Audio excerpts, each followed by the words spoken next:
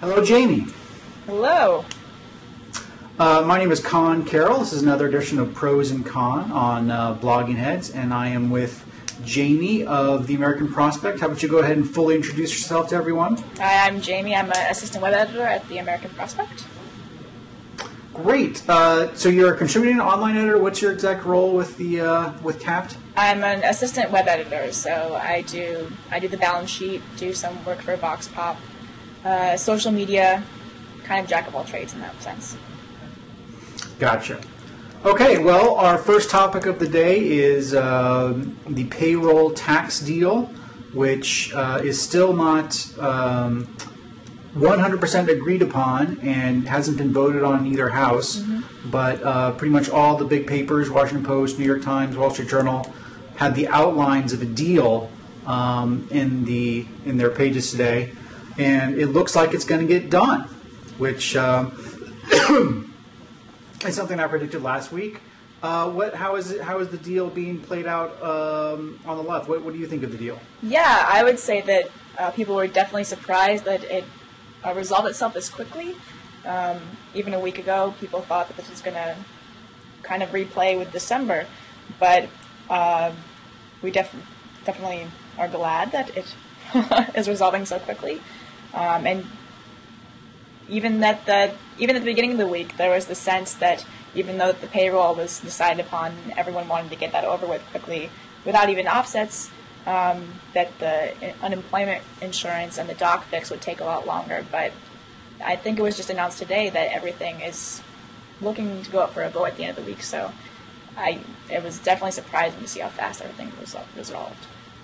But on the other hand, too, there's, like you said, nothing is settled completely with the other two problems, and I know there's lots of waffling going on right now with how to pay for these things.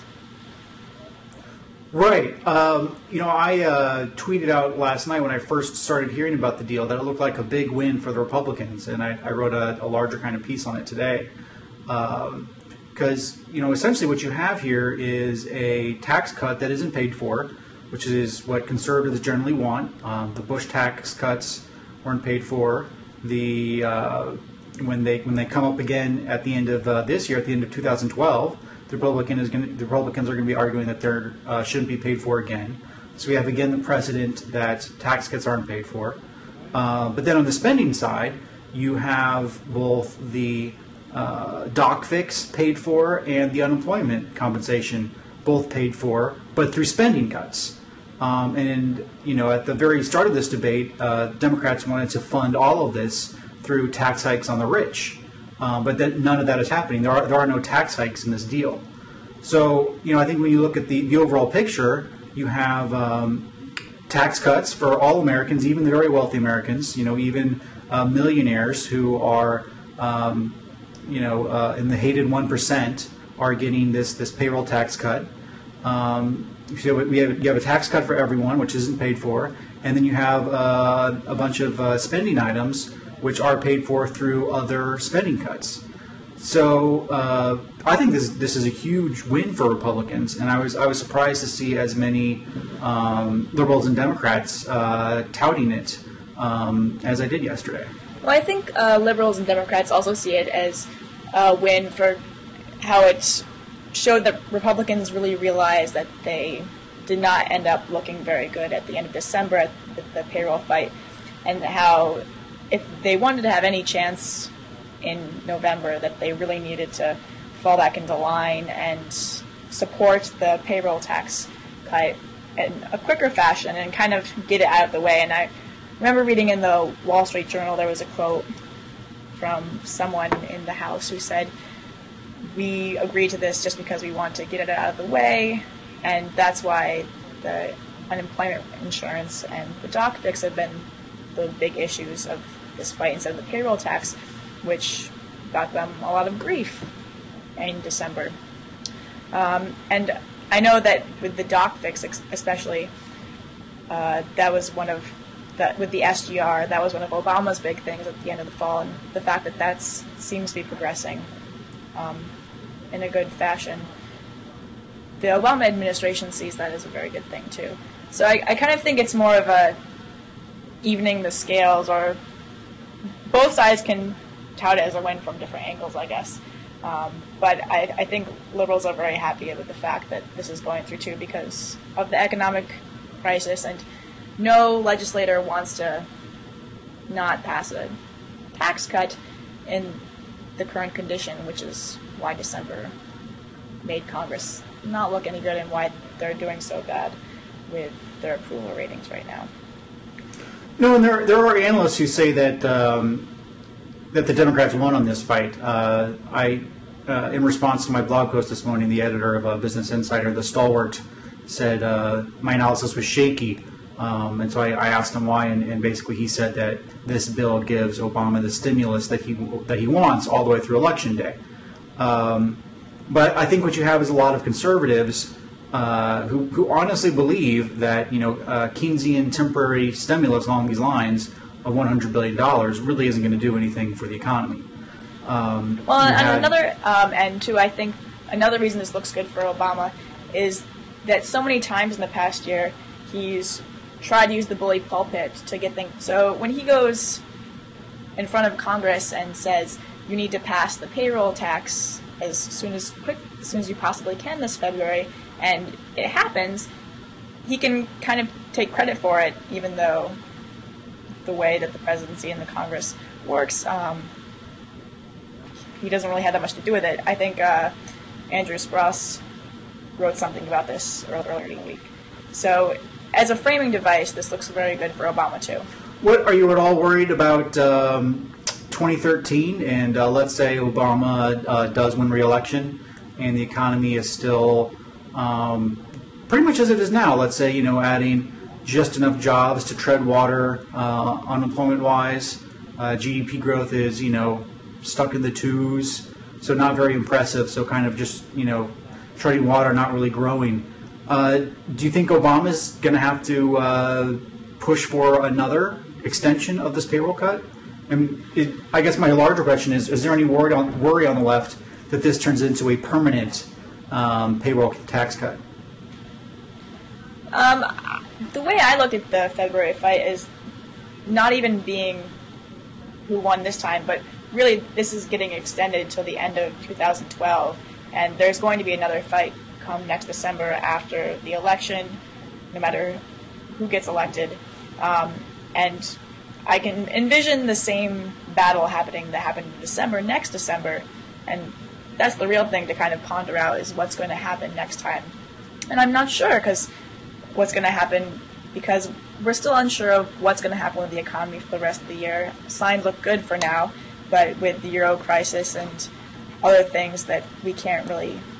Well, I guess that's my question. I guess that's my question is who's going to be pushing on what side there? Are we going to have an exact replay where you have the Democrats and Obama saying, the European economy is shaky, it looks like the world's about to teeter into a recession, the U.S. is the only engine of economic growth, therefore we need to extend this tax cut another year, in which case, it would be 3 years that we've done this payroll tax extension. It starts looking less temporary and more permanent. Yeah, I think it's hard to game that out now. I don't think it would pose a political problem if it did get extended for another year, simply because of the economic circumstances, and you're going to have to give the policies that the economy requires. But I'm not sure I even want to game it out that far, because there's so many variables you can't predict for.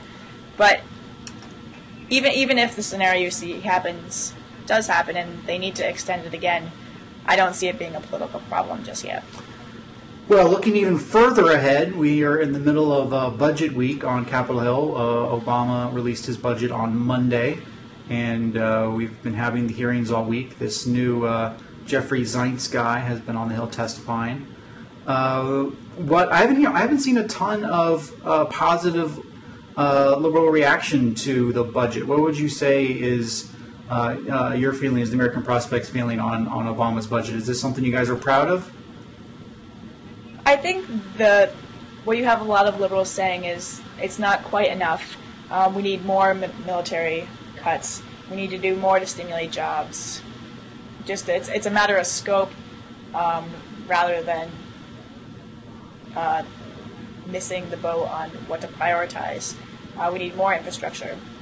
But as a political document showing what the Obama administration is looking to achieve, not only for the rest of this term, but for if he gets reelected, it's what he's trying to show support for are things that I think liberals show support for. And there was one thing, Center for American Progress had a piece where it basically said it's a flawed document, but with what we have to work with, it's pretty good. So the flaws that I'm hearing is that it doesn't cut defense enough, because the cuts that are already in there include the cuts from the Budget Control Act, which is it's close to $1 trillion worth of defense cuts over the next 10 years. So you're thinking you're hearing that there's want for even more defense cuts on top of that? There are from some places, but personally I think that it kind of, because what you have with the budget, it's never a realistic picture of what's going to happen politically, because the president gives it to Congress and hardly any of it gets passed, especially now with the Congress and the presidency, the forces we have dealing with there. So as a political document, I think it was the one that you could imagine Obama giving, and it was very similar to the one he's posed for the past few years in his administration. So there's the quibbles with scope, but politically I think it does the job that it needs to do, showing priorities, gearing up for the election campaign. Did you watch any of the hearings today on Capitol Hill? I didn't get a chance to, no. There is a great moment in the House Budget Committee hearing. Scott Garrett was questioning Jeffrey Zients, and who's Obama's OMB guy, and Zients was going on about how the Obama budget doesn't raise taxes on anybody who makes under $250,000 a year. And so Garrett, followed up, does that mean that the penalty for the individual mandates, which would apply to everyone, including to people who make less than $250,000, does that mean that those aren't a tax? And Zients walked right into it. He said, yes, those aren't taxes, which of course majorly undermines the Obama administration's argument in front of the Supreme Court to defend Obamacare, because one of their main arguments is that the individual mandate is justified under the Constitution as under the Congress's taxing power. And here you have Obama's head budget guy, his guy in charge of OMB, saying that no, in fact, it's not a tax. So you had a pretty big fumble there that will make the defense of Obamacare in court that much harder for the Obama administration. I didn't get a chance to see that. I'm sure that he had a lot of things on his mind when he's doing that. But going back to taxes, I think that was another part that I didn't touch on that is going to be a very crucial part of how the Obama budget is perceived and what gets passed and not. And one of the big things for it that I think is going to be a big part of the fight for the budget is the Buffett Rule, which is one of the big ways that the budget seeks to lower the deficit. Is it? I don't think they put anywhere in there how much it actually raises. Do you know how much money it actually raises or what the mechanism is? I did see. I did read somewhere. It's in the trillions. Well, I would highly doubt that, because the total amount. The total Progress amount had he raises taxes. He's saying that it would reduce the deficit by $1.5 trillion over the next 10 years. The Buffett Rule. Yes. Okay, I would. You'll have to. And the repeal of the Bush tax cuts. Oh. Those two things together. Well, yes. Well, that's a lot. I mean, the total tax reduction in the Obama's budget is 1.9 trillion of tax hikes. So to say that repealing the Bush tax cuts and the Buffett Rule is worth 1.5 trillion, the Buffett Rule could be $100 billion of that, or even $1 billion of that. You'll have to provide that link, because I've been looking for it, and I haven't seen any line item that shows the administration predicting what their Buffett Rule would raise. No, I haven't found anything that says it by itself, but I think the Buffett Rule, not only it is a major tenet of how Obama seeks to balance job growth with controlling the deficit, going back to the budget being a political document for the president, it sets up his election. No, I agree. It's all about firing up his base. And I wrote an article called Revengeonomics, and I talked about how the Buffett Rule was all about sticking it to the rich. But that has everything to do with just vengeance and making liberals feel good, and has nothing to do with economic growth. There's no way the Buffett Rule helps anyone get a job. All it does is punish people that liberals don't like. And on the other hand, the though, tax foundation, they've done many studies with businesses, small businesses and corporations, and tax rates have no impact on whether businesses decide to hire people. Okay. Even if that was true, let's stipulate for now that it is. It still doesn't do anything to create jobs, right? This has nothing to do with economic growth. It has everything to do with just punishing people that Obama and the liberal base doesn't like. And we'll go back to it. But the only study that I've seen on what the Buffett Rule would actually raise would be about $40 billion, which is nothing when you're looking at a $1.3 trillion deficit, which we have.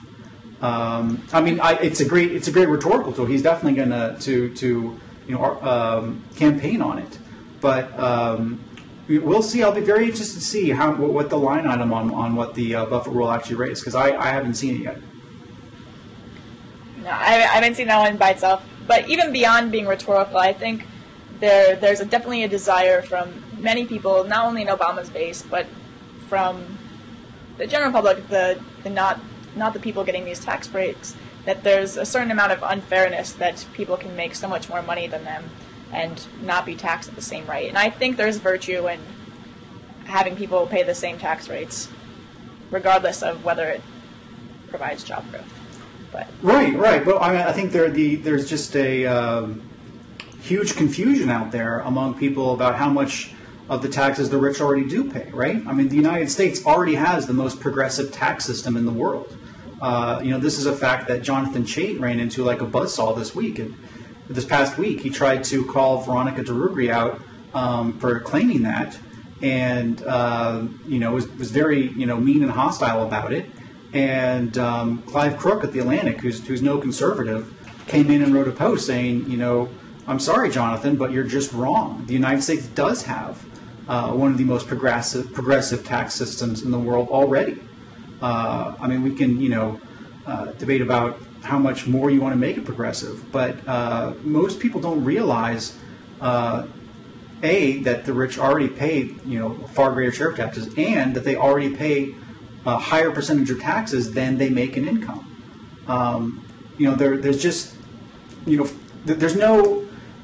There's no principle behind the fairness charge, right? I mean, there's no reason to say that let's say the top, I don't have the CBO numbers in front of me, but let's say the top 1% already pays 29% of the taxes, and they make somewhere around 25% of the income. Why would 30% or 31% be more fair than 29%? There's no logic behind any of those numbers. It's all about just hurting the rich because people like to hurt the rich. I don't see it along those lines at all, because in the economic mess we're in right now, income equality is one of the big things that's happening, and you can debate whether you think that that's a problem, but the truth is that there are rich people who are making far more than other people, and it's not about punishing them or giving money to the poor, but it's the fact that there's the gulf between them. And I think that there's politicians who are trying to seek remedies for this gap. Let me ask you this.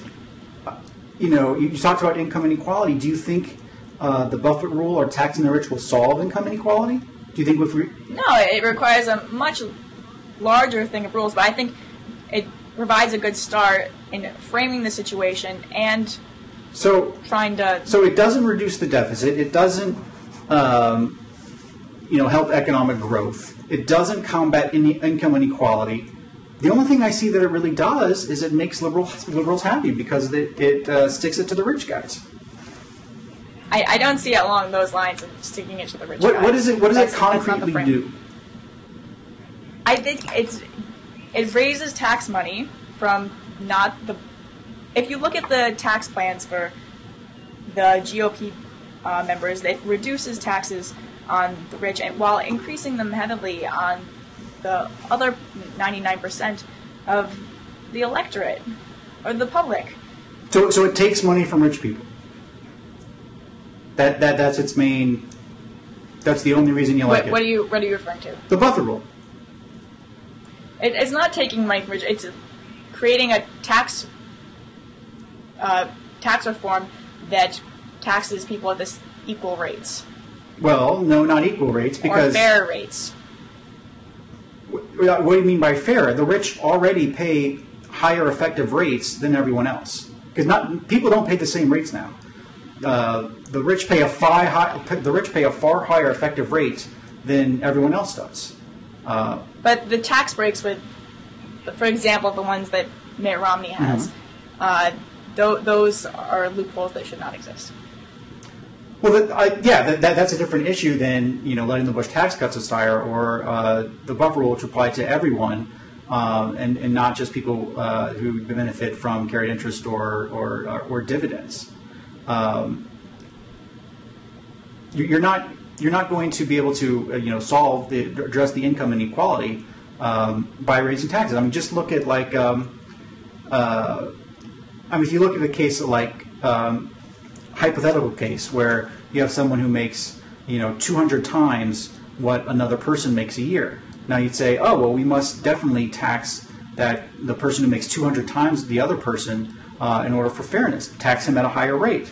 But what if I then followed up with that and told you that the person who made 200 times the other person, the poor person, that the rich person in that case was Mark Zuckerberg and the poor person in that case was Mitt Romney?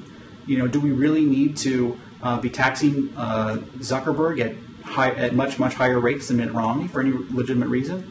No.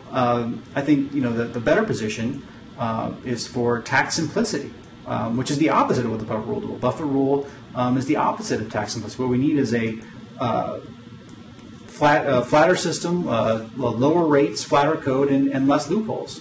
But everything about the Obama tax agenda moves us in the opposite direction. It's more loopholes for green energy companies and higher rates. But the problem with the flat tax is you have the opposite occurring, where it's not an implicit punishing of the poor, but what happens when you give these tax rates is you end up having the people who are not making millions of dollars pay a far larger share. No, I didn't say a flat tax completely. I said flatter tax. If you look at Reagan's reform, right?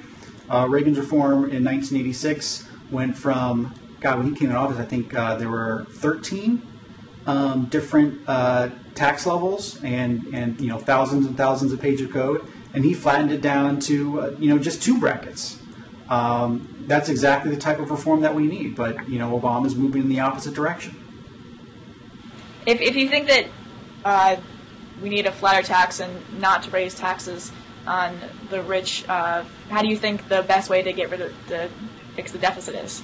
I'm a big fan of the Ryan plan myself. I think when you look at what's exploding in this country, or what's driving the deficits, it's not taxes, it's spending.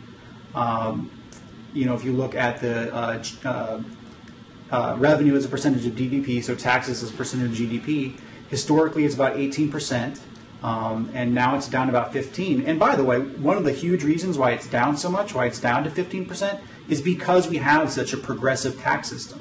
If we had a system that was less progressive, you wouldn't get such a huge drop-off in the taxes as a percentage of GDP. This is exactly why California always finds itself in such a huge hole in recessions, is that when you have a flatter tax system where people pay more even rates, a big recession doesn't cause such a huge hole.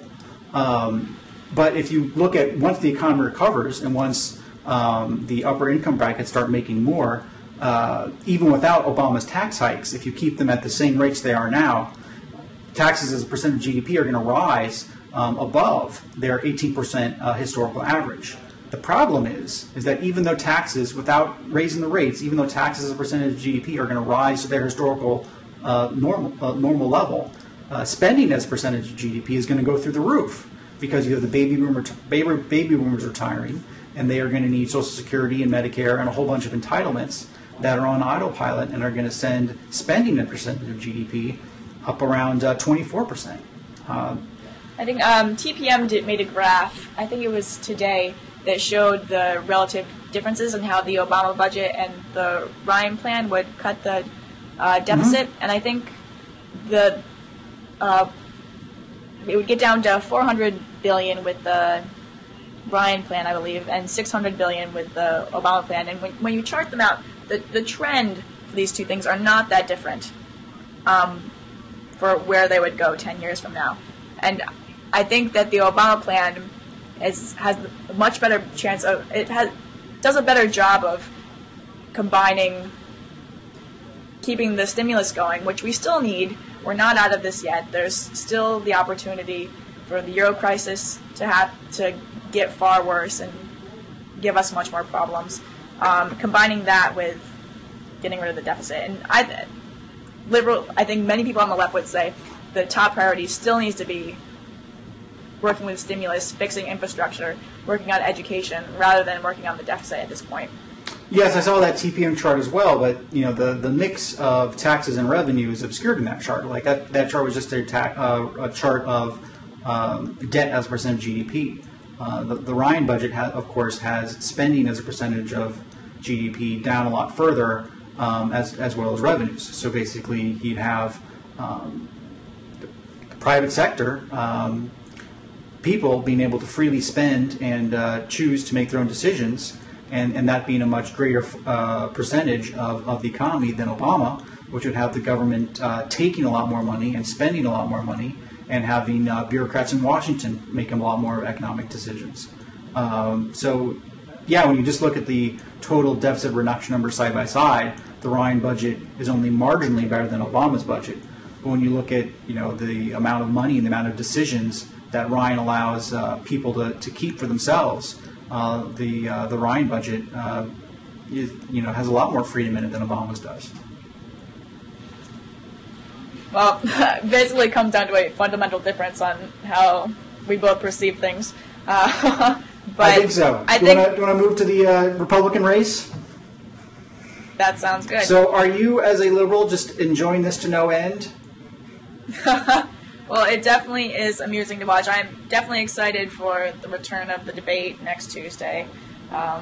It seems like it's been a dry spell for that sort of thing. But yeah, it's been a very strange race. I remember I wrote this piece in October about the GOP tax plans, and with Santorum, I didn't even bother grading his tax plan because I thought that he was still a joke candidate, and it seems amazing to me that the race has turned out the way it is, and that he's actually leading the national polls. I'm sure that there is hardly anyone who could have predicted that would happen. Right. I definitely didn't predict it would happen. I think it's more just a function of I underestimated how much the Republican base, really just didn't like Romney, and I think Romney's and with Romney too. I think he's done a great job of running a horrible campaign, and we didn't realize that because Mitt Romney on the surface looks like he'd be a very good candidate. He's attractive. He can speak well. He has his resume, which he waves around frequently. But when he's in grassroots situations, when he has to give a speech and connect to people, when he has meet and greets, even debates until recently, he doesn't excel as well in those formats. And I think that Santorum on the GOP spectrum, he kind of gets the most improved award for the GOP, in that he's really become a very good speaker. He's, even in the last couple of debates where Newt and Romney were at the forefront, he gave really good showings.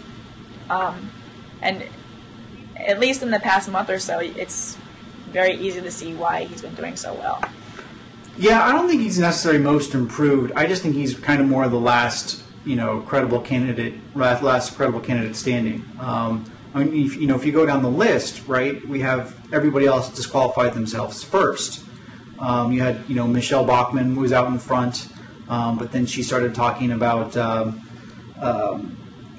vaccines causing, mental problems, which of course is junk science, and so she disqualified herself. You had Rick Perry, who was a terrible debater, and his debate performances disqualified him. Then you had Herman Cain and his personal life disqualifying him. You had Newt Gingrich, who is just all over the map, and just his narcissism, let's say, disqualified him. You keep ticking those people off one by one, and all of a sudden, Rick Santorum, who is just kind of a run-of-the-mill, big government, compassionate conservative, circa George Bush 2004, is the last guy standing. And he's going to be hard for Romney to attack because he is, unlike Newt, who is just so obviously hypocritical about moral issues, right? Running around saying how we need to, preach morality so that the poor are able to live better and have more structured lives. This coming from a man who's had 3 marriages already. Whereas, Santorum's not going to, you can't knock him for that. He's got, a large family. He's a faithful Catholic. He's an earnest guy. He's not obviously a huckster like Newt. So he's really just kind of, survived by just being a kind of run-of-the-mill guy. And, Romney can't really attack him he can't attack him from, the left, or I can't attack him from the right on social issues because, there's no one more to the right on social issues than Santorum. And, Romney has plenty of his own problems on the economic side on the left. Romney Care. Last week he was talking about indexing the minimum wage to inflation, which of course is conservatives don't like. So there's not a lot of menu of options for Romney to attack Santorum on. Yeah, I'm interested to see how things turn out with Michigan and Super Tuesday, because you're definitely right. Romney's going to have a hard time attacking Santorum. And another big thing is I've definitely been in the Romney is inevitable camp for a long time since the fall. Oh, Romney is what camp? Romney is inevitable. Okay. And that, through all the ups and downs, it just seemed that Romney was going to win. I still am leaning, I still think that Romney is going to come out victorious, I think, for the nomination. But Santorum, there's definitely a path where Santorum could win the nomination. And looking towards the general election, too, it's interesting to think of how things would play out with Romney versus Santorum, because where the swing states are kind of places where Santorum, where people like Santorum, and it's interesting to game that out. I think there was a piece today. I don't remember where it was. Maybe it was a Che piece, trying to game that out and look at. No, it was Frank Rich, and he was saying that the general election is going to be not fought out in Democratic, in blue enclaves, he called it, and you need to appeal to the moderates or the center right or further to win the election, and Rick Santorum would do very well there, which is kind of frightening. I mean, if you look at some of the states that he might put in play, Ohio, Pennsylvania, you could say he might be a better general election candidate. But, first of all, I think that if Romney loses in Michigan, that's going to be a huge sign that he might not get the nomination. The first real one that we've had. I would say the first one. I would say there's been a whole bunch of signs that he just is not catching on. The definitive, perhaps. The definitive, you can't argue. Right, but so much of Romney's loyalty among the party that is there, is from the fact that he is the inevitable establishment frontrunner. And the more that slips, it could unravel really fast.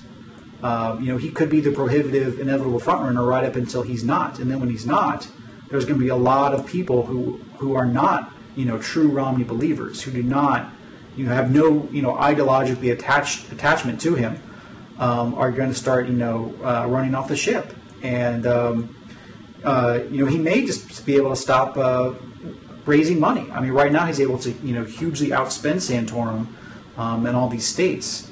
And that's been his biggest advantage so far, is just being to outmuscle Santorum organization-wise and money-wise.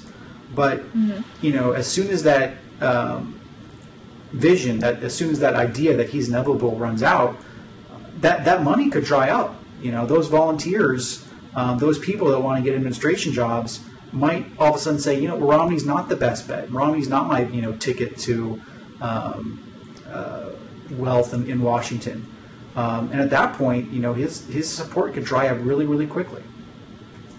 Well, I think it's been an interesting change in tone for Romney in the past weeks or so, where it definitely was his major talking point, where I'm the most electable candidate, look at my resume, this is why you should vote for me. But partly influenced by CPAC, but kind of extending beyond that, he's been really running on, I'm the most conservative candidate, choose me because... And he's trying to invade the territory that Newt Gingrich and Rick Santorum have been trying to co-opt. And the fact that he's moving onto that playing ground is kind of... It's not a good place for him to be. Well, he's not really to have a substantive case for it, right? I mean, what is he pointing to say, this is what makes me more conservative than Rick Santorum? He has nothing. So it's he has nothing. It's such an odd thing to run on. And yeah, it's the last thing he has. And he had a line in his CPAC speech where he said, the easy part is getting elected. And it's like, what are you saying? That's the only thing you have going for you. Don't go out, don't try to throw that away, because without it, you're just running on the same playing field with Santorum, and you're going to lose it. But it even beyond Michigan too, it'll be interesting to see who wins what in Super Tuesday, because there's definitely been a regional divide to who's been winning things. Where Gingrich got South Carolina, he's probably going to do well in some of the other southern states for Super Tuesday. Romney's been doing well in the Northeast and types of places with those kind of demographics, and Santorum's been the Midwest guy. And if any of them can break the pattern, it'll have an interesting, maybe it'll prove a trend for the rest of the primary too. Right. Well, Romney was able to win in Nevada, and everyone expected Romney to do better in the western states, but then he didn't in Colorado. Yeah. So Michigan is going to be a big test for him, because this is he doesn't have the excuse that he did in Minnesota, Missouri, and Colorado, that he didn't spend the resources. Everybody knows he's spending the resources this time. So if he goes all out and throws $5 million, $10 million on the air in Michigan and comes up empty. That it'll be the emperor has no clothes. It'll be Mitt threw his whole infrastructure at the state and at Santorum, and he lost. And at that point, he's just no longer inevitable. And I think you're going to see a whole lot of support peeling away from him pretty quickly. And I think you're going to see a whole bunch of Republicans freaking out in Washington, because no one thinks Santorum can win. Yeah, and I think Nate Silver had a post today with his forecast for Michigan. Has Santorum with a 77% chance of winning in Michigan, but that doesn't account for Restore Our Future ad money or other money that Romney will spend. But still, 77% is kind of definitive. Okay, so we'll close on that. Is that your prediction? You're predicting a Mitt Romney loss in Michigan on...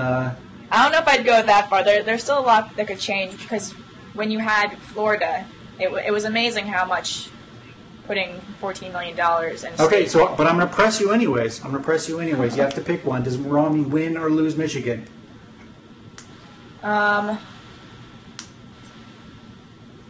right now, I think Santorum could actually win in Michigan. Okay, so thank you, Jamie. We'll come back to you later, and we'll see if your prediction of Santorum winning in Michigan panned out. Oh no, on the spotlight, but we'll see. Okay, thanks a lot for talking with us, Jamie. Okay, Thank bye. you. I had fun.